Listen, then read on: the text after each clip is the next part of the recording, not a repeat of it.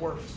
So I'm challenging everybody here to get involved in the game, start to see Shreveport and Caddo for the opportunities that exist instead of getting caught up in the negative rhetoric, because we have a great opportunity to make things here. It is my objective to help create 20 black millionaires over the next 10 years. And that's just the bottom line. And that doesn't even include me. I mean, that's doable.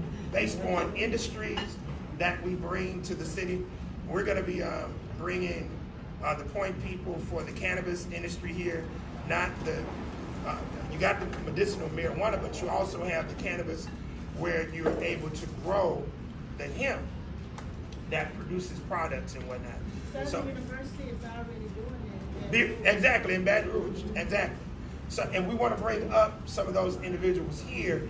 See, Southern is already in the mix down in Baton Rouge. We got to bring those folks up here. That's a huge industry, even if you're not talking about the medicinal marijuana.